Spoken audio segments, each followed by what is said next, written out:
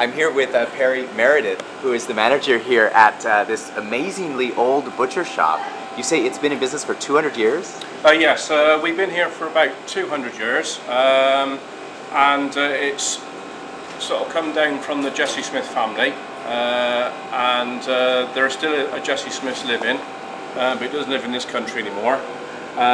So it is still a family business. Okay, and so you mentioned something that was really interesting here, and I want to point this out. It looks like there's two shops here. Yes, that's correct. I mean, this half of the shop we used to do pork and bacon on this side, and then see the little this piggy side over there? Yeah, this side was all the rest of the meat, and then down this side alleyway here, they used to take the animals down to the slaughterhouse, which is at the back of the shop. Yeah.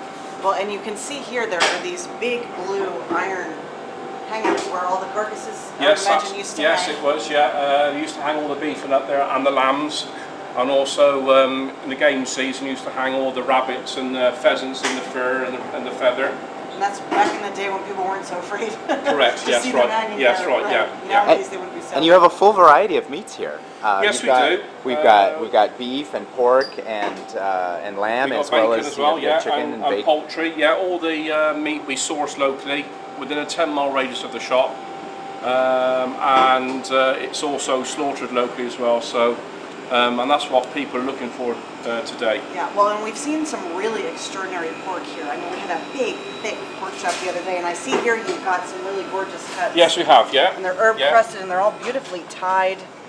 They just look very succulent. Yes, they do. Yeah. And people in Cirencester, they like to come in, and they can choose what they want. We cut it to size, and that's the way it's always been. We're a traditional family value butcher. It's nice to be a butcher shop, because a lot of times you go to a supermarket and they might have a meat counter, but that's all it is. It's just someone who's doling out the meat. It is, that's right, yeah. It's lost that personal service. People come in here, we can tell them how to cook things, we can give them ideas. Barbecue season's on the go, we can give them all different ideas about barbecue, and apart from the burger and the sausage, we do all different types and varieties. And if anybody wants to cook something special for a dinner party or anything like that, this is the place to come.